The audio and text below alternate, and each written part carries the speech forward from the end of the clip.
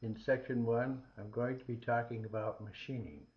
In general, the machining processes include milling, lathe, turning, reaming, broaching, drilling, threading, counterboring, knurling, and surface finishing.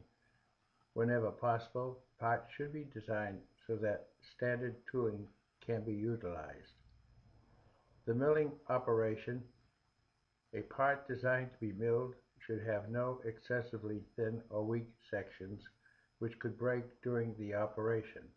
The part should also be easy to jig and machine without damage. Some surfaces which can be milled include recesses, slots, keyways, and flats. Spot facing of raised surfaces or bosses are often used to avoid costly milling operations. Whenever possible, the design should utilize standing milling cutters as when milling slots for key seats.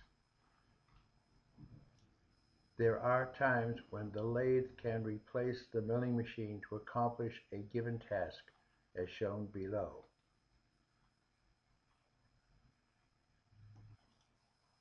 Numerous operations are performed on a lathe, such as turning, boring, drilling, threading, and tapping. Some products made on a lathe are shafts, collars, bushings, sleeves, gear blanks, etc. Not only is this process economical, but it produces parts of high dimensional accuracy and surface finish. The designer should choose dimensions and materials from standard sock sizes whenever possible. When using a conventional lathe turning operation, cutoffs and burrs are always present, as illustrated below. In these, cutoffs and burrs are to be minimized. The designer should indicate where these are to be removed. The removal process could include grinding, filing, or tumbling. Another method used for keeping cutoffs and burrs to a minimum is by using a cutoff tool ground at a slight angle and relieved in the center, as shown in the following illustrations. I show the application of the preferred cutoff tool, and it is shown below. Screw machine parts. Among the most common types of fabricated parts are those made by screw machines. These machines are used where turning, threading, forming, facing, or drilling are repeated on large quantities of parts. The types of products produced on screw machines include bushings, bearings, bearing parts, pins, nuts, bolts, studs, pinion shafts, instrument parts, etc. In addition, screw machining is to be used to put the finishing touches on parts which have been semi-completed by some other process. Die castings and tubing are often used to save material costs and machining time. In addition, tolerances should not be specified that are closer than needed, and a surface finish that is finer than necessary should be avoided because it adds to the expense of a screw machine part. As indicated previously, a drawing should specify whether or not the cutoff burrs are to be removed. A considerable saving can be realized if burrs do not have to be removed. Should deburring be necessary, this operation should be done by tumbling or some similar method if possible. Design considerations. When designing parts to be produced by screw machines, a few design points must be kept in mind. The example below shows the correct method of indicating specifications for radii, corners, chamfers, and countersinks.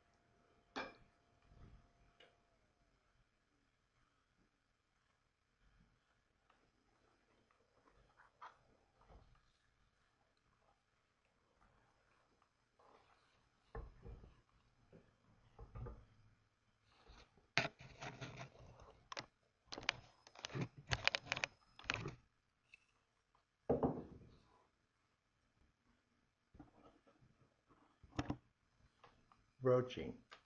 Broaching is the process of removing metal by drawing a rod-shaped multiple tool cutter over and through the material being worked.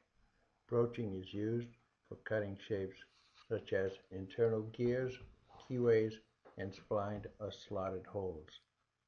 Also, broaching is superior to reaming when finishing round holes because in a single stroke all excess material can be removed. Some typical broaching tools are shown below. Although costly, broaching tools can be resharpened after becoming dull. This, however, has the disadvantage of being time-consuming. Materials which can be successfully broached include steels, cast iron, bronze, brass, magnesium, and aluminum. Surface broaching is often substituted for milling when large quantities of a part are to be produced to close tolerances and fine finish. Grinding. Grinding is done by means of a bonded abrasive wheel rotating at high speed. Practically any type of material can be successfully ground, although some soft material, such as aluminum and brass, may load the grinding wheel. Rough machining usually precedes grinding. Leaving an excess of material for grinding will reduce production efficiency. As shown below, parts can be finished to a very precise dimensions by grinding. As shown above, the diameters ABC must be concentric to .002 or 2,000ths TIR, total indicator reading, when mounted on centers or equivalent. 2. Harden and grind. Parts that are to be ground must be firmly secured to avoid distortion. Also, slots, holes, and flats in the surface of parts should be avoided. Flat and circular surfaces can be ground on standard machines. Irregular shapes usually require grinding by hand or, where accuracy is important, by use of a special setup. Drilling. Although simple, the drilling operation cannot be controlled with any high degree of accuracy. The rotation of the tool or work causes lines on the inside wall of the hole. This hole may not be perfectly round but elliptical because of a bend in the drill or because the angle of the drill at its point may be slightly off. The design of holes should not require the use of extra long drills, nor be located so as to hinder the accessibility of the tool. When a drill passes through solid metal, a cleaner, straighter hole results. It is not advisable to drill through a discontinuity of metals. And I show an example of poor practice. Actually, you should design holes away from fillets and curved surfaces. Drilling through fillets is not desirable since the drill is more likely to break and damage the part. The designer should avoid locating holes on curved surfaces. Flat surfaces are preferred. In the case of laminated material, holes should be placed at right angles to the laminations. If this is not possible, only a cloth-based laminate should be used. Reaming. When holes have been previously punched or drilled, reaming is often used as a precise finishing operation, as in the case of holes to be used for mounting bearings or tapered holes for pins. Where the diameter of two or more holes are to be concentric and are close together, multi-diameter reamers will provide excellent results. In order to prevent damage to a reamer because of the accumulation of chips in a hole, the hole should be designed deeper than necessary. through holes are always preferred. Alignment of holes. Alignment of 3 or more holes is difficult and should be kept to a minimum. When it is necessary, however, a jig and pilot pushing will be required as shown below.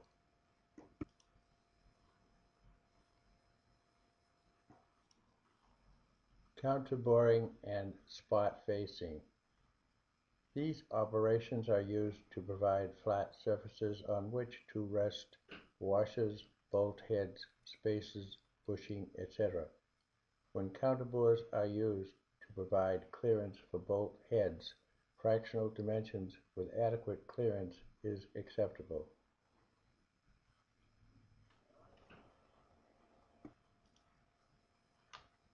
Threading and tapping.